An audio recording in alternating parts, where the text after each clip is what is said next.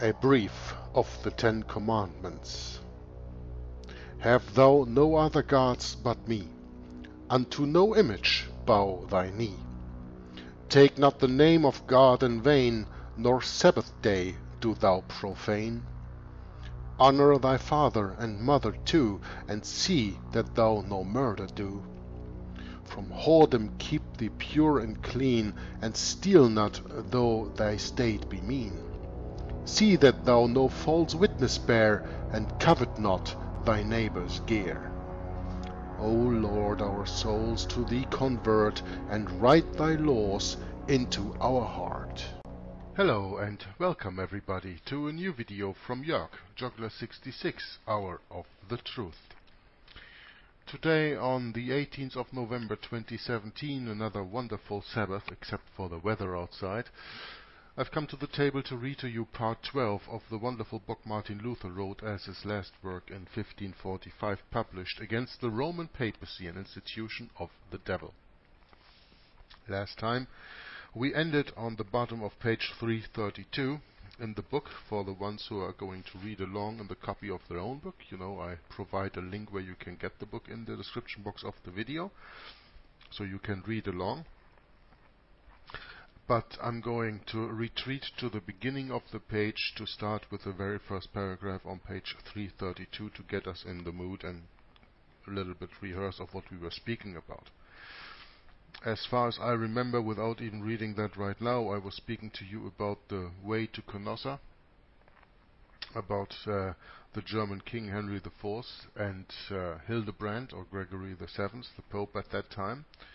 I've decided not to go much deeper into that because, in my humble opinion, I think there still should be something left for your own research to do. And this is not so difficult to do, the way to Canossa, to study that. And you will see that that is one example of many examples where there was a struggle. We also go into that in the very next reading, in the beginning at least, that there always was a big struggle about power in the world, even about power in the Roman, in the quote-unquote Holy Roman Empire. The emperors have all been German, as far as I know. And that's why in Germany it was called the Holy Roman Empire of German Nation. Yeah, at least at the time from 800 on. And the point that I want to make is that even though the Pope crowned the emperor, and the Pope whether crowned the kings, or the kings were only ruling because of the power invested in them by the Pope, who got his power, of course, as we know from Revelation 13, from the dragon, from the devil itself, there always was a power struggle between the kings and the emperors of the Holy Roman Empire, of the Roman Empire, against the popes.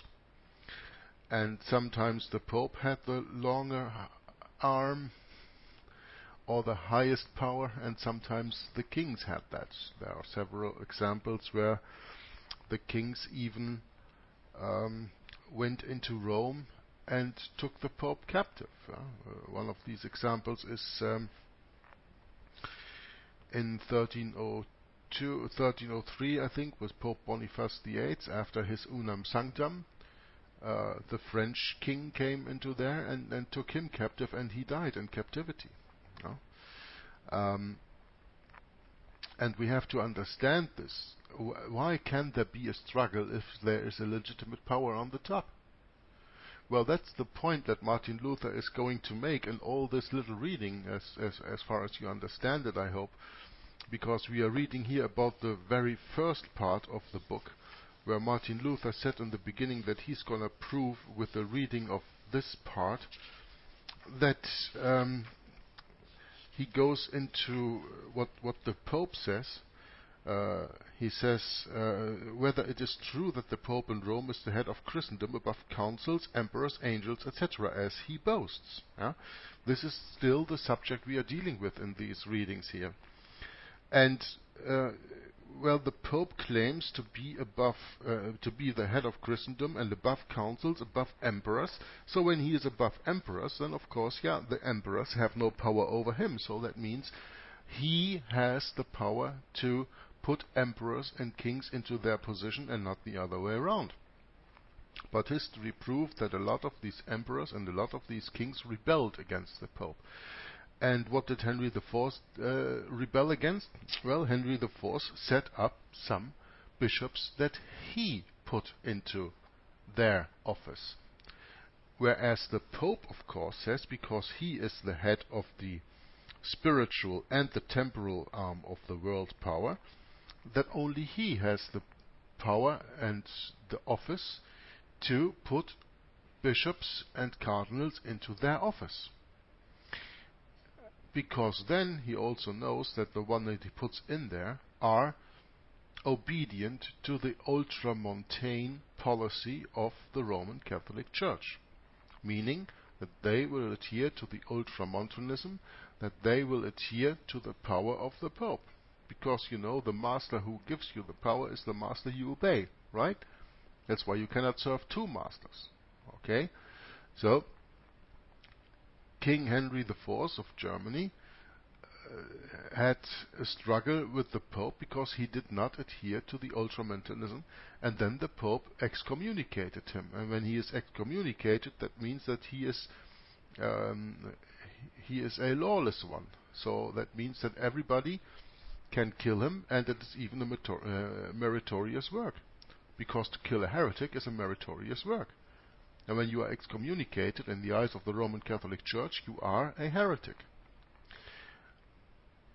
And by that, of course, a lot of the counts and dukes and earls and all that in Germany were not obliged anymore to follow the authority of the king. So by that the Pope took away that power, and he told him that his excommunication would be permanent within a year. So before that year was over, in the winter then, King Henry IV went into the Alps to Canossa and repented in front of the Pope. And if you want to get more about that story, like I say, then open up your own history books, open up Google or any other search engine, and look out different stories that you can look, and of course take care that you don't go into too Catholic friendly sources, because then you will get a picture, of course, of the way to Canossa that really makes you not understand the whole story. But anyway, that's why I don't go further into that, because I think that you should be really able to do your own research in that regard, and you know, the truth that you find out for yourself is the truth that you really appreciate about being accepted by you, because you found it by yourself. So, let's go back to the start of page 332, and then I'm going to continue reading in the book Against the Roman Papacy and Institution of the Devil by Martin Luther, written in 1545.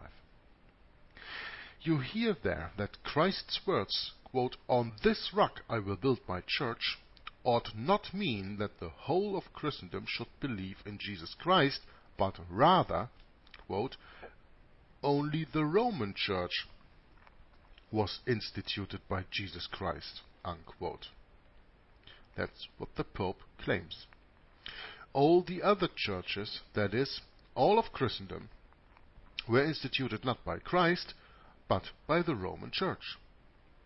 The dear Lord Jesus Christ knows of no more than one church in the whole world, the one church which he built himself, the rock through faith. But the Pope makes two kinds of churches: the Roman, which alone was instituted on the rock by Christ, and the other churches, which were instituted not by Christ, but by, perhaps, the devil, or to put it much more mildly, the Roman Catholic Church. Again, the keys should not bind and loose sin, as our Lord said, but give the Pope power and authority over all earthly and heavenly kingdoms. I must stop. I can no longer rummage in the blasphemous, hellish devil's filth and stench. Someone else may read too. He who wants to hear God speak should read Holy Scripture. He who wants to hear the devil speak should read the Pope's decretals and bulls. Oh, woe, woe, woe unto him who comes along and becomes Pope or Cardinal. It would be better for him if he had never been born. Judas betrayed and killed the Lord, but the Pope betrays and brings ruin upon the Christian Church, which the Lord held more precious and dearer than even himself or his blood, for he sacrificed himself for it. Woe unto you, Pope! Woe unto you, Pope! Interesting comparison that Martin Luther makes here in the end of the first paragraph on page 332. He says, Judas betrayed and killed the Lord, but the Pope betrays and brings ruin upon the Christian Church. Now, why is that interesting? Because the term, at least in the King James Version, and that's the version of the Bible that I adhere to in English, in the King James Version you only have two mentions in the complete Bible of the quote-unquote son of perdition. The first is when it refers to Judas Iscariot, the one, as Martin Luther says here, Judas betrayed and killed the Lord, that person. And the other time the title Son of Perdition comes up is in regard to the Antichrist, the Pope. So that is why the Pope actually is Judas' priest. Right? He is the son of perdition. He is the man of sin. He is Judas' priest. Woe unto you, Pope! By taking the words of our Lord Jesus Christ from Matthew 16 and twisting them around in a way that they fit your agenda and not the godly agenda. Now Martin Luther continues, this is the origin of the fearful raving and raging after the time of the Roman Empire. There they call themselves emperors and lords over kings and emperors, depose and dethrone them, let them kiss their feet, ban them, murder them, and curse them. So this is speaking about what I was going into during the introduction of this reading today. Yeah? They call themselves, the popes, emperors and lords over kings and emperors, depose and dethrone them, let them kiss their feet, ban, murder, and curse them. How they treated our German emperors, Frederick I and Frederick II, until they openly executed the sole heir Conrad with the sword, Philip, Henry IV, and Henry V. Yeah? Henry IV and Henry V were involved in the famous investiture controversy with Pope Gregory VII. That is the way to Canossa that I spoke about in the beginning. And next to these emperors you also had Louis the Bavarian, who was an emperor between 1314 and 1347. Antichrist Pope John the 22nd, who reigned between 1316 and 1334, banned Louis the Bavarian. After Frederick of Austria, another contender for the imperial crown, had lost the war over possession of the throne. They always wanted to make the empire headless, the popes, so that the Pope could be emperor. But King of Philip of France, and we read here, of course, in a little side note, that he was called Philip the Fair, Luther loved to tell the story of Philip, which he associated with the donation of Constantine. And I also would like to go into that a little bit because of the reading that I did in the book Rulers of Evil. So let's first read this little sentence, and I'm going to take a little break, open up Rulers of Evil, and then we're going to read in that what I mean about, because this is really interesting in the historical context. But Philip of France made a fine example of Pope Antichrist Boniface VIII, the great chief rogue among the popes. This savage ruffian deposed King Philip, forbade France to honor or obey the king, and alleged that the kingdom had now reverted to the See of Rome because he would not do what the Pope willed. So, but the forces of King Philip followed him, through a calumnies, who caught him in Anagni, in the very room where he had been born, led him to Rome, and threw him into the dungeon, where he died like a dog from great suffering and inability to bear it. Actually, Boniface was liberated by the Pope of Anagni and died shortly thereafter at the age of 80, but that's almost the same, because that imprisonment eventually got him killed. But such punishment is still far too mild, except that it would be good to do the same thing to other popes and cardinals. For it's a blasphemous, accursed office, the office of the papacy, so that even if one should wish to be pious, one should still have to be a blasphemer and enemy of Christ because of one's office. So now I'm going to read to you a little excerpt from the book Rulers of Evil on page 37 in the book, which deals with the same history a little bit, and it's quite interesting because we are going here, of course, into the Knights Templars. That is the story that Tapasauci speaks about here in this book. So he says by 1300, so that's a few years just before Pope Boniface VIII published his bull Unam Sanctam, that was in 1302, by 1300, presiding over the world economy from their Paris office, the Templars had become an international power unto themselves. Engaged in diplomacy at the highest levels of state from the Holy Land westwards, they set the tastes, the goals, the morality, the rules of the civilized world. Kings did their bidding. When Henry III of England threatened to confiscate certain of the order's properties, he was upbraided by the Master Templar in the city of London. Quote, "What sayest thou, O King? So long as thou dost exercise justice, thou wilt reign. But if thou infringe it, thou wilt cease to be king." Unquote. But suddenly, at their very zenith, the poor knights suffered a strange reversal of fortunes. Now here I'm going to have to make a little comment. We are speaking here in this reading about Rulers of Evil, in this little part of Rulers of Evil, about the Knights Templars. The Jesuits are the revived Knights Templars. And what does Martin Luther, what does Tapasauci write here?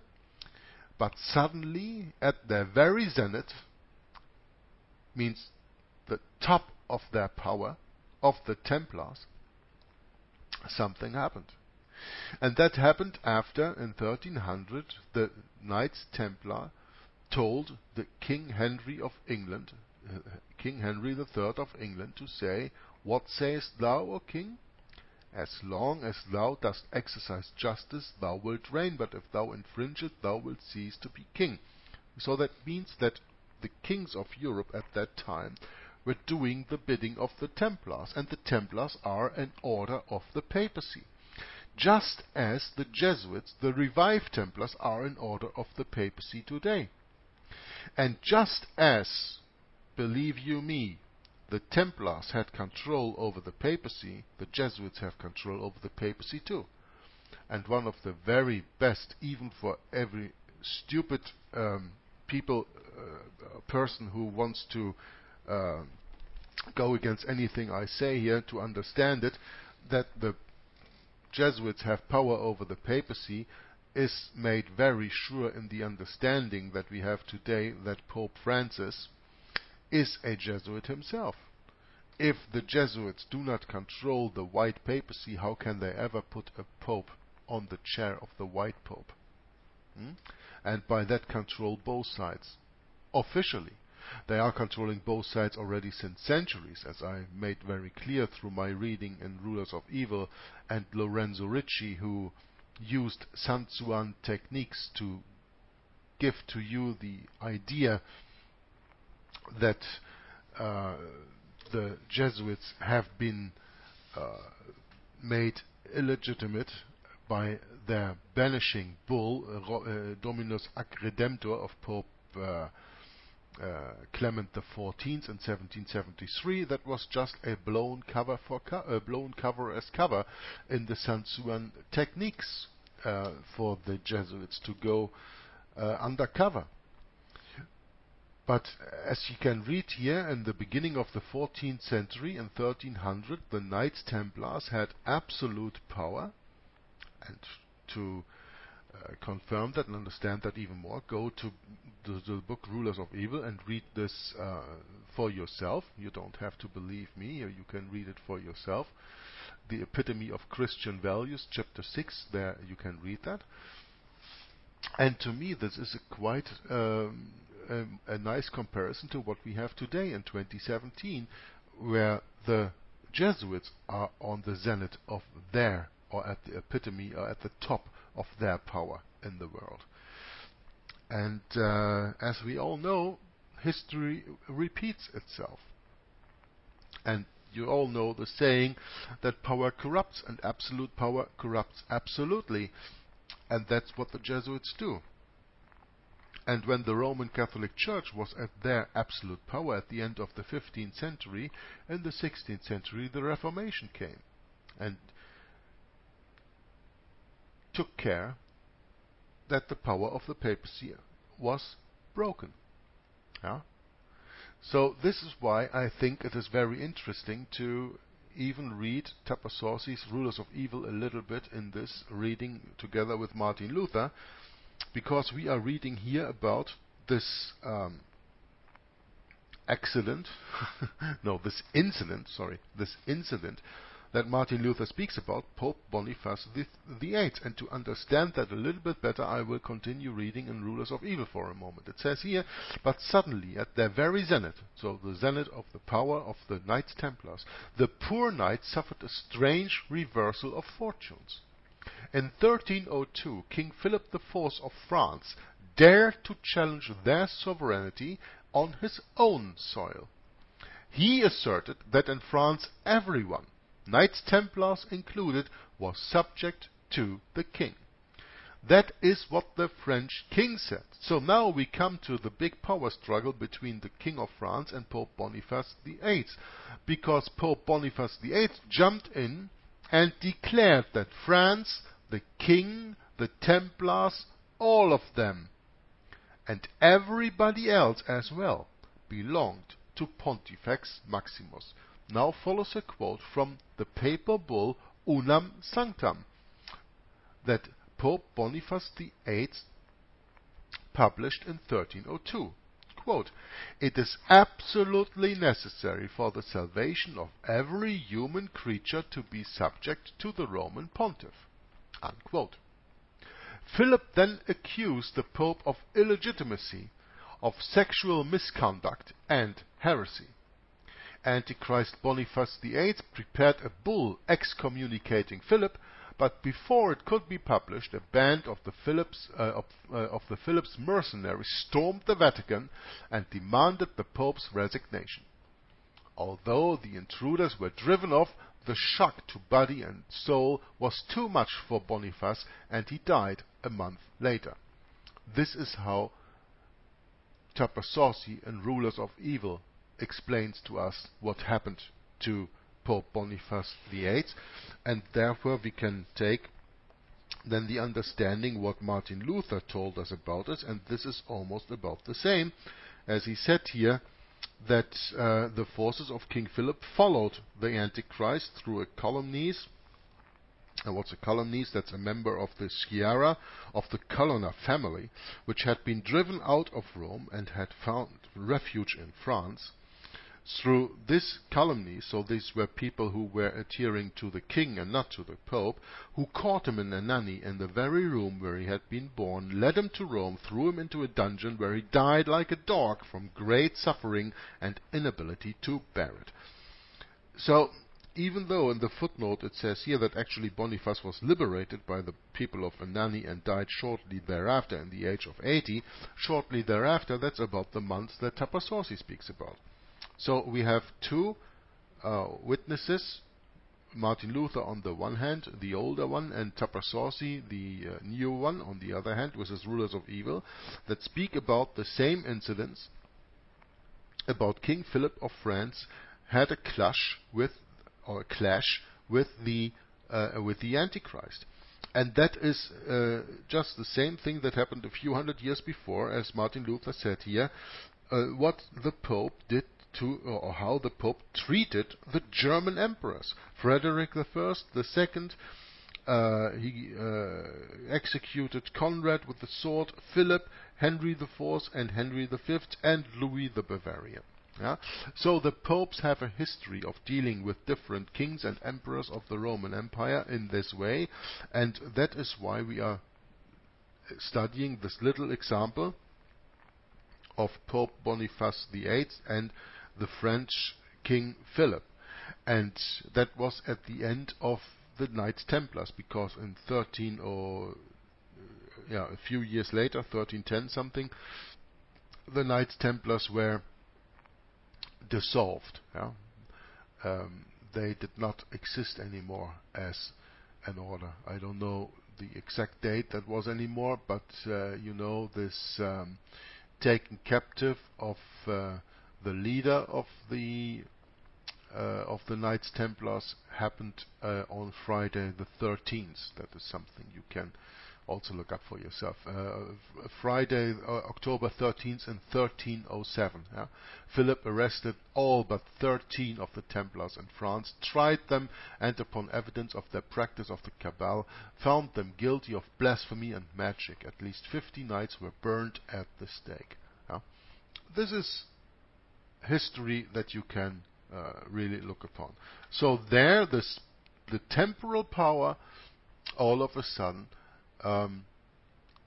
was really punishing the spiritual power, and the kings of the earth in this regard, what we are reading here, King Philip of France acted against the Knights Templars.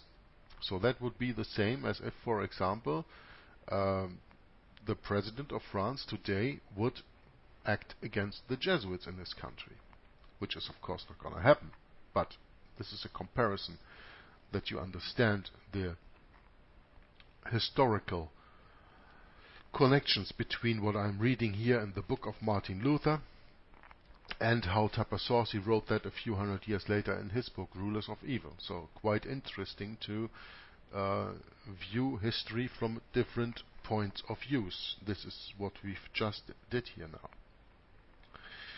And then Martin Luther still continues, but such punishment, just to take the Pope captive and throw him into a dungeon, even that he dies like a dog, is still far too mild, except that it would be good to do the same thing to all the other popes and cardinals. For it is a blasphemous, accursed office. That is what the office of the papacy is, a blasphemous and accursed office, so that even if one should wish to be pious, one would still have to be a blasphemer and an enemy of Christ because of one's office. But they have greater and much nastier hypocrites, who goad them to such ravings and write that the Pope has every right to be King of Kings and Lord of Lords, a title that belongs to our Lord Jesus Christ. He is the King of Kings and He is the Lord of Lords. And the popes just assume that title. Along these is one who writes that the Emperor Nero ought to have given the Roman Empire to Saint Peter, and that Constantine the Great was responsible for handing the empire over to Sylvester, Bishop of Rome, against the will of the Roman Senate. That is why those great lies, the donation of Constantine and Ludovici Primi and Ottonis Primi in 66, so these are different decretals of the Pope that Martin Luther is referring here to, Decreti Prima Pars 63 and 70 and 73. like the donation of Constantine, these documents are famous forgeries dealing with papal property, also the Tibi Domino Johanni.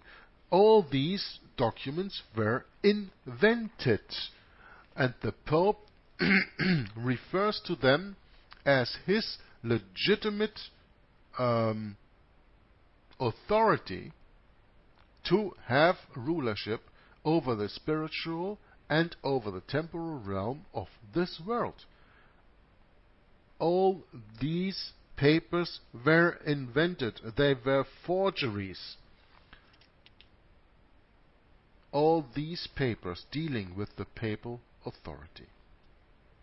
The popes like this kind of lie and titillation. Yeah, because most people do not even care if the popes lie or not, and they don't even check the papers. It tickles them, and so one fool robs the other of sense. Not that they believe it to be true. They know perfectly that it is otherwise.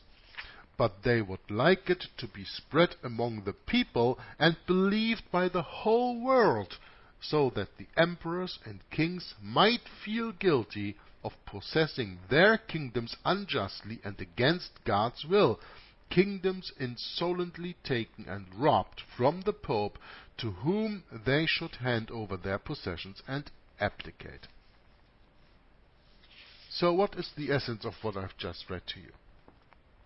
The essence of what I just read to you is that even though the Pope builds his quote-unquote power on the spiritual power over the world and over the spiritual and the church realm of this world, and his temporal power over the civil world, over the kings, he builds all these on forged documents like the donation of Constantine, like the Tibi Domino Johanni, like also Tom Fress was speaking about in the past, the Isidorian decretals. They were also forged. The Pope builds his power on to show these to the people, so that the people might believe it, even though the popes themselves know they are a forgery and they are not true. But that is not of importance, because it is of importance what the people believe. It is not important that you know that something is true or false. It is only important that you understand and believe what is told you to believe. That's the point. And there is an interesting quote from Henry Kissinger, who said, and I quote here, "It is not a matter of what is true that counts, but a matter of what is perceived to be true." So what here Henry Kissinger, a Knight of Malta and a high Freemason, says in the end of the 20th century is exactly the same what the popes were doing all throughout the centuries. Yeah? Let me repeat the sentence that we get that absolutely right. Not that they, the popes, believe it to be true, yeah? The Tibi Domino Johanni, the Ludovici Primi and Ottinis Primi and Donationi Constantini. Not that they, the popes, believe it to be true. They, the popes, know perfectly well that it is otherwise, means a lie, a forgery, but they would like it to be spread among the people and believed by the whole world, so that the emperors and kings who have been given the power by the Antichrist might feel guilty of possessing their kingdoms unjustly and against God's will, kingdoms insolently taken and robbed from the Pope, to whom they should hand over their possessions and abdicate. So that means that not even the lay people are in quote-unquote trouble with the Pope in this regard about what to believe, but that the Pope even puts the kings into a position that he gives them a kingdom and they are nothing more than just a caretaker. Yes, they are just the guardians. And that brings us, of course, back into the Rothschilds, who are the guardians of the Vatican treasury. And that is the same way that the Pope treats every king or president and nowadays, that they don't own anything, because normally the king is the king because he owns that land. But no, they would own that against God's will, is the understanding that the Pope gives to the kings, and that the kingdoms are insolently taken and robbed from the Pope, to whom they should hand over their possessions and abdicate. So that with all these wrong and forged decretals, like the Isidorian decretals, like the donation of Constantine and the Tibi Domini Johanni, Ottinis Primi and Ludovici Primi, all these papers, not only the lay people understand, but also the kings have to understand that it is the Pope who is above all, and that the Pope is, as Martin Luther says in this part of the book that we are reading here, that the Pope means that he is above councils, above churches, above emperors, above kings, that he is on the top of the command chain. That is the point that we are dealing here with in this whole book already, since a few pages, since I'm reading this.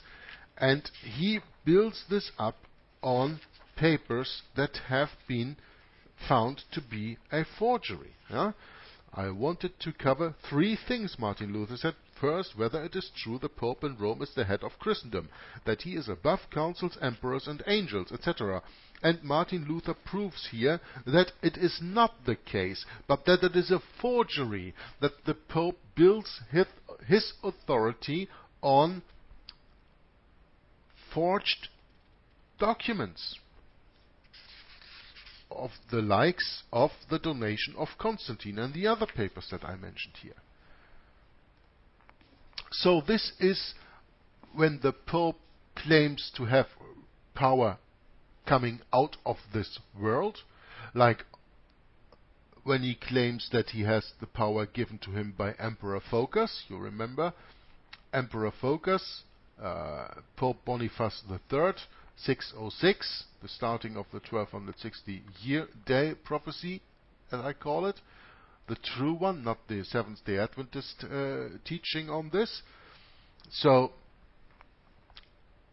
the Pope does not have the power, or does not derive his power from temporal authority, from the emperors, but he is above the emperors, and therefore he uses all these decretals and bulls and papers. So that is to say that he does not have his power from there, so he turns to the Bible and says, I have my power from the Bible, from the Word itself, from, for example, Matthew chapter 16, which of course is not true, as we have seen already in past readings, and which we also will see in the common readings, that whenever the Pope says, I have my power from the Holy Scripture, we see that he only twists the words of the Holy Scripture to fit his agenda. But that is not what the Word of God means and meant. Now, continuing in the book here, perhaps it might turn out that the kings of the world would fear the pasteboard devil, or their own vision, or the Pope's farts, and beg the Pope to take over their kingdoms. The Pope does not display the keys with the 3 crowns in his coat of arms because he cares much about binding and loosing sins, but because in doing so he attracts the king's attention to the decretal omnis, and preaches and threatens that they should consider with what great insolence they withhold their kingdoms from the Pope. So, the point being here that by giving the king's power in one way, on the other hand, giving not the king's power. I hope this comes clear. Normally, when you give a king power and a land, then that is from the king. But here we understand now that they are only the guardians of the land. It does not belong to them, because the Pope claims it belongs all to them. I will put you in a position that you can be a guardian over it, that you can take care over it. You are the caretaker, but you are not the owner. The king actually does not own any land. It is the Pope who claims to own all that land, because of papers like the forged donation of Constantine. So the kings are nothing but mere puppets. This is what Martin Luther makes very clear in this writing here. And this is dealing about the whole history of the Roman Catholic Church and of the Holy, quote, Roman Empire of the Middle Ages, and that still goes for today. No king of any country really does own anything of the country he rules over. No president or chancellor or whatever has any power in this country, but they are only puppets put into their position by the power of the Pope. That's what Martin Luther makes very, very clear here, when of course you read this book with understanding. That's why I read it to you, and I hope that you understand it. That every power the Pope has, he just usurps. He just steals. He steals from the people, he steals from Jesus Christ, he steals from the God of the Bible. He steals everything. The Pope is nothing but a great usurper. For all the earthly crowns are his, given to him through the keys by Christ, as Nicholas raves and farts in omnis. That's what the Pope means. That's not what is, but that's what the Pope makes you believe. He makes you believe. Like Kissinger said, it is not a matter of what is true that counts, but what is perceived to be true. So as long as you perceive to be true what the Pope says here, then the Pope has his power. For all the earthly crowns are his, the Pope's, given to him through the keys by Christ, as Pope Nicholas raves and farts in his omnis. This is why the papal crown in Rome is not called a bishop's mitre, but regnum mundi, the world's empire, of which Saint Gregory and pious bishops of the Roman Church knew nothing before the Pope came. This reference to Saint Gregory is again Gregory the Great, the ones who said that whatever bishop will call himself universal will be the precursor of Antichrist before Pope Boniface III. This one Martin Luther refers here to. The world is divided into three parts: Europe, Africa, and Asia, which are the three crowns of the Pope. Well, of course I do not agree with that here, because we all know that the coat of arms of the Vatican, with the tiara in it, stands for the powers over the three realms that are there: the heaven, the earth, and the underworld. Yeah? With the tiara, the Pope means that he is God of gods, if you can say it that way, Lord of lords and King of kings, and he is the master above hell, beneath the earth. He is the master above the earth, and he is the master above heaven. So that's why you have this three crowns in one, this tiara. Martin Luther says that he is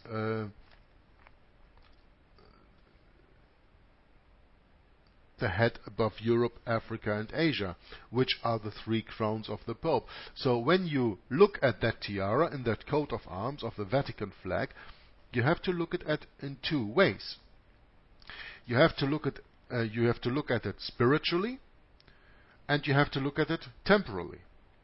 And when you look at the coat of arms of the Vatican spiritually, you have to understand that the tiara, the crown, the triple crown, is giving the Pope, so as of course he boasts, power above heaven, earth, and hell, and that the two keys are the keys that were given to him, quote unquote, by Jesus Christ, which we know were not, to bind and to loose, or to bind and to loose on earth and in heaven. That's the spiritual meaning of the keys and of the coat of arms of the Vatican flag. And the temporal meaning is that you have the three crowns of the Pope: Europe, Africa, and Asia. And maybe we should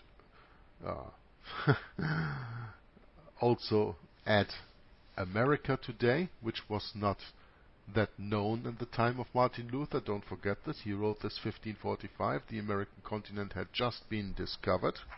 Yeah? So you could maybe take Africa away and replace it with America. But the world is divided into three parts, which are the three crowns of the Pope. So the temporal explanation for Martin Luther here is the Pope's power about Europe, about Africa, and about Asia, which at the time is correct. And the keys are the keys of the spiritual power on the one hand, the golden key, and the temporal power of the silver key. This is how Martin Luther explains to us the coat of arms, the Vatican flag, in the 16th century, in the 1500s. The world is divided into three parts: Europe, Africa, and Asia, which are the three crowns for the Pope, an explanation for his tiara at the time. The temporal explanation, not the spiritual. The spiritual is power over heaven, earth, and hell, and the temporal is power over Europe, Africa, and Asia. All the kingdoms of these three continents belong to the Pope, as the chapter Omnis and his hypocrites, I nearly said as the devil's farts, boast, and he is Lord over all the world. This is the crown the devil offered to our Lord in Matthew 4, verses 8 through 10, when he led him up the high mountain and showed him all the kingdoms of the world and their splendor, and said, quote, "All these I will give you if you will fall down and worship me." Unquote. But the Lord said to him, "Begone, Satan." But what does the Pope say? "Come here, Satan, and if you had more words than this, I would accept them all, and not only worship you, but also lick your behind." Unquote. These are the words of his decrees and decretals, where nothing is taught about faith in Christ, but all and everything about his greatness, majesty, power, and lordship over churches, over councils, over emperors, over kings, and over the whole world, even over heaven. But all of this is sealed with the devil's own dirt and written with the ass Pope's farts. Now, I'm going to go a little bit back into this, because I think I have to explain this a little more. With what I just read to you, we have absolute proof that the papacy, and only the papacy, can be the Antichrist of the Bible. Why? Let me repeat this. All the kingdoms of these three continents, Europe, Asia, and Africa, belong to the Pope, as the chapter Omnis and his hypocrites boast that he is Lord over all the world, as we know from the temporal and spiritual explanation of the coat of arms, the Vatican flag. This is the crown the devil offered to our Lord in Matthew 4, when he led him up high the mountain and showed him all the kingdoms of the world and their splendor. And the devil said to our Lord, "All these I will give to you if you fall down and worship me." But the Lord said, "Begone, Satan." It is written, you should only worship the Father in heaven, and him alone you should worship. So Christ did not take the offer of Satan. Of course not. But what did the Pope say? What did the Pope say when the Pope was made the same offer that the devil made to Jesus Christ? The Pope's response is, "Come here, Satan, and if you had more worlds than this, I would accept them all, and not only worship you, but also lick your ass." That's what the Pope replies to the devil. "Come here, and if you have more worlds than this, I would accept them all. I accept everything you give me, and I will not only worship you, but I will also lick your behind." That is the language that Martin Luther uses, and this is the language that I use. And if you are offended by it, then sorry, then go elsewhere. This is what we speak here about. This is the unbridled truth. The Pope says, "I'll accept everything that you give me, and I don't only worship you, I also lick your behind." That is what the Pope replies to the offer when Satan offers to a man what he offered to Christ before. Christ would not take it, of course not, but a man took it in the place of Christ, the Pope. And there you have irrefutable proof that, of course, the papacy and only the papacy can be the Antichrist. An offer Satan made to Christ and Christ rejected. The Pope not only accepts, but he says, "Even if you have more worlds, I would take them all, and I would not only worship you, but I also lick your behind." Is there any more devotion you can show to anyone but to lick his behind? I don't think so. And that's the point that Martin Luther wants to make. Worship is one thing, but to creep into another's behind, I think, is even more to just worship. And that's the spirit of Antichrist. That's the spirit of the popes. "Come here, Satan," the Pope says, "and if you had more worlds than this, I would accept them all and not only worship you, but also lick your behind." Because Satan says to the papacy, "All these kingdoms of the world and splendor I will give you if you fall down and worship me." And where Christ, of course, rejected that and said, "It is written, you should only worship the God in heaven, and him alone should you worship," the Pope says, "Come here, Satan, I accept them all, and not only worship you, but I also lick your behind." Powerful writing of Martin Luther right here, and powerful understanding of Martin Luther right here, that he absolutely comes to the point that the papacy is the Antichrist because he accepted the offer that Jesus Christ rejected of Satan, even though Jesus Christ was tempted for 40 days in the desert. The Pope you don't even have to tempt for 40 seconds and he will agree. And that's what he did. And that's what the office of the papacy did all through history, all through the centuries, up to 2017 where we are today, and up to the time that is still gonna come. The popes will always accept the offer of Satan that they are given the splendor and the kingdoms of this world. This is where the power really derives from. This is where you have your roots in Revelation 13 when it says the first power was given, the first beast was given the power of the devil, of Satan. It says so in Revelation 13, right? Let me just look that up here. I'm going to pick up my King James Bible, and we're going to read in Revelation 13, and there it reads, "And the beast which I saw was like unto a leopard, and his feet were as the feet of a bear, and his mouth of a lion, and the dragon gave him his power and deceit and his great authority." In verse 2, and the dragon gave him his power. Who is the dragon? The dragon is just another word for Satan. Right? And when Satan here comes in Matthew 4 to Jesus Christ and promises him all the kingdoms and all the splendor of it, "All these I will give you if you fall down and worship me," Jesus Christ, of course, said, "Begone, Satan." He did not accept the offer, but the Pope, what did he say to the same offer? The Pope, who is on the top of the beast that looks like a leopard, and his feet were as the feet of a bear, and his mouth as the mouth of a lion. And the dragon gave him, the Pope, the papacy, his power and his seat and great authority. What is his reply?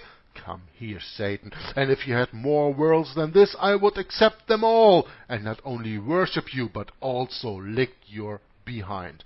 That is the difference between a carnal, evil-possessed man of the Pope and our Lord Jesus Christ.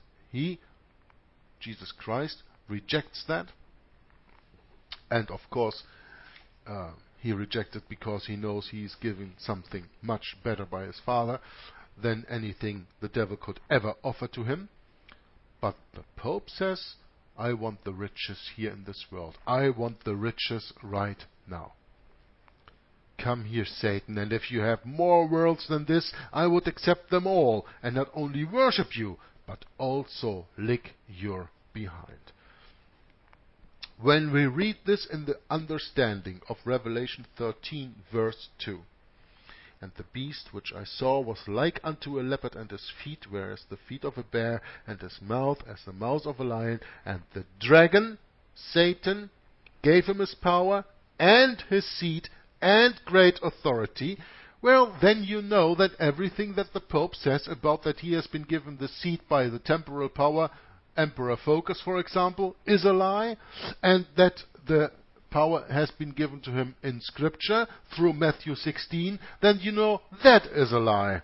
Revelation 13 tells you that the power was given to the Pope and his seat and great authority by the dragon.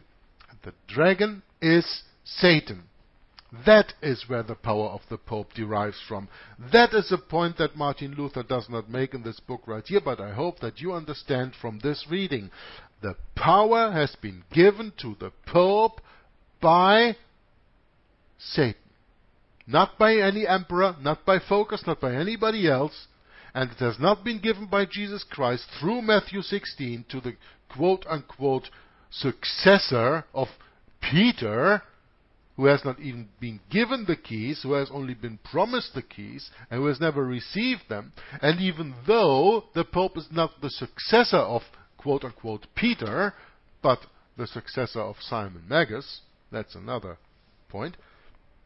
So you see here, you only have to understand Revelation 13 to dismiss all the claims of the papacy of any temporal or spiritual power in this world. As Martin Luther says, what does the Pope say to the offer of Satan? All these kingdoms and splendor I will give you if you fall down and worship me. Come here, Satan.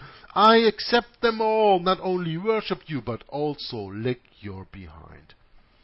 These are the words of his decrees and decretals, where nothing is taught about faith in Jesus Christ, but all and everything about his greatness, majesty, power, and lordship over churches, over councils, over emperors, over kings, and over the whole world, even over heaven.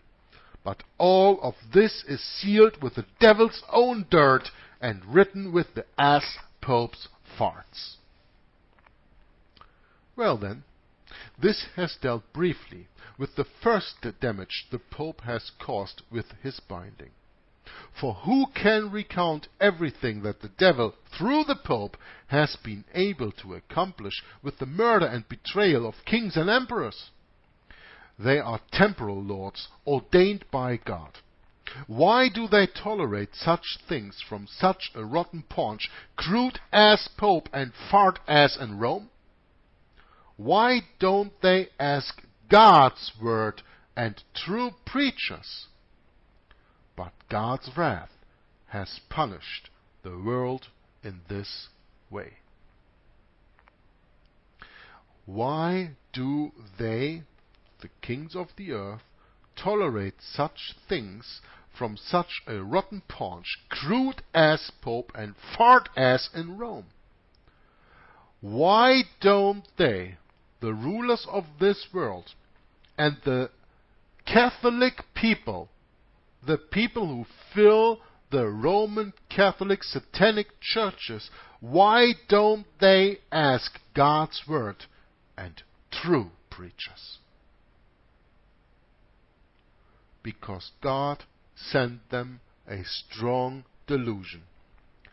The strong delusion that the Antichrist is one single individual that will come in the far future.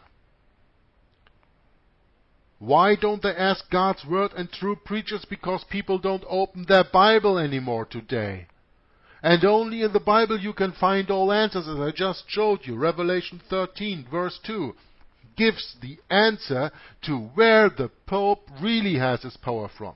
Not a temporal king or emperor, not a spiritual reason like in Matthew 16.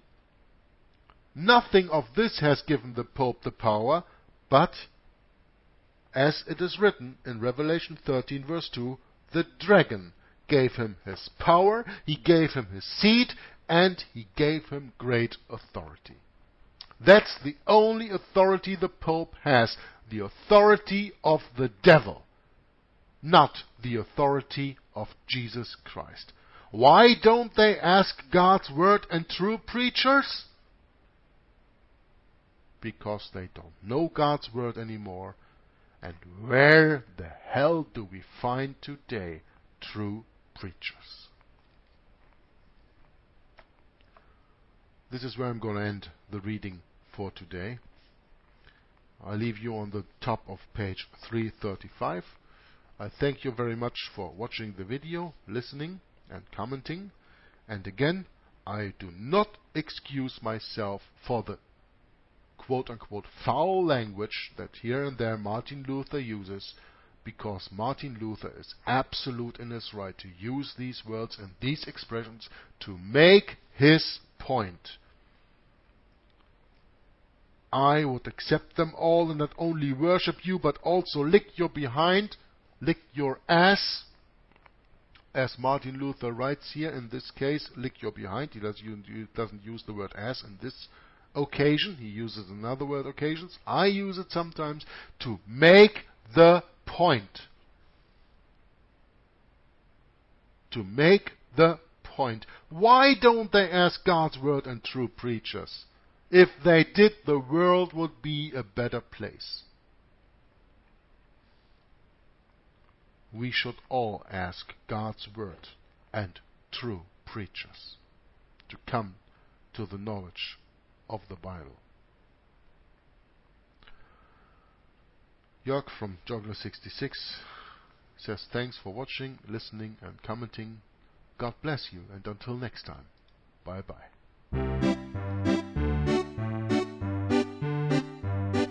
A false witness shall not be unpunished, and he that speaketh lies shall not escape.